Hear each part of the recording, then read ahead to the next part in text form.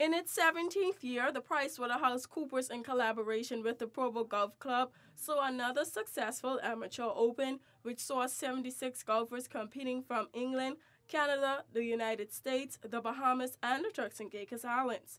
The international event, which is a two-day tournament, consisted of 8 men's flights and 3 women's flights for the highly competitive 36-hole stroke play format held at the golf club's golf course. Well-known Provo amateur golfer J.P. Shinnock captured the overall championship by outlasting Ken Gugosh of Canada. The two golfers were tied at 33 holes of play. Shinnock won by outlasting all the competition with a first-day score of 75 and a Sunday low score of 74 for the two-day winning total of 149. Carol Brown won the ladies' championship by shooting excellent rounds of 83 and 88 for a 5-shot victory over Dorothy Troker. Many of the flights were extremely competitive in this National Amateur Championship, with one of the flights needing a sudden death playoff to determine the champion. Joseph Connolly of PricewaterhouseCoopers spoke on the 17th annual tournament and its success. Yeah, so we just finished the 17th annual PricewaterhouseCoopers Amateur Open. We were lucky enough to have a lot of guests from overseas, the Bahamas, Canada, the US, England. We had 2 days of fun in the sun, and I think everybody's enjoyed themselves. So the amateur champion of the ladies was Carol Brown, and the amateur champion of the men's was J.P. Shinnock. So it was a good event, and hopefully we'll have a good turnout for next year. In other sports news, Team TCI and the TCI delegation returned this afternoon after attending the 2010 Commonwealth Games in New Delhi, India. President of the TCI Commonwealth Games Association, Rita Gardner, described the experience for Team TCI. Well, for me, I was very proud of our athletes, Team TCI. They have done a splendid job. Just participating and given the opportunity to participate in the Commonwealth Games, these athletes should be proud. It was not only about the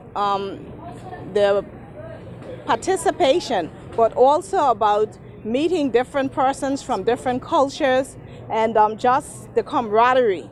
I think the athletes can say they have had a great time on and off the track. So I am really proud of them. They did what they went to do, and Team TCI, they could only move up from here.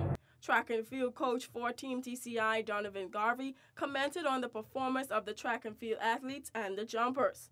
As a coach for the track and field team, I'm ecstatic because after we ran in our prelims and we didn't make the second round, we went and checked at the times and we realized that was the fastest time Turks and Caicos has run in the past 12 years. In fact, the fastest time we have had recorded by the IAAF is 42:02, and we ran 41:99.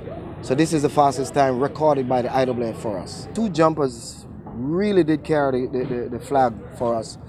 Kevano twisted his ankle in the second round and came close to his PR. This being a senior meet, they're not accustomed to the increment. The increment at the junior level, the bar goes up at 3 centimeters. At the senior level, it goes up at 5 centimeters and sometimes 7 centimeters, just to eliminate. And that is what got them out early.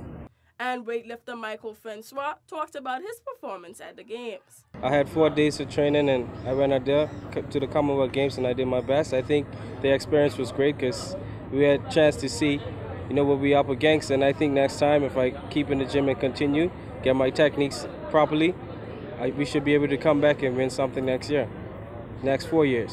The Games spanned over a 10-day period where 71 countries competed in 17 sporting disciplines. Team TCI participated in 2, track and field and weightlifting.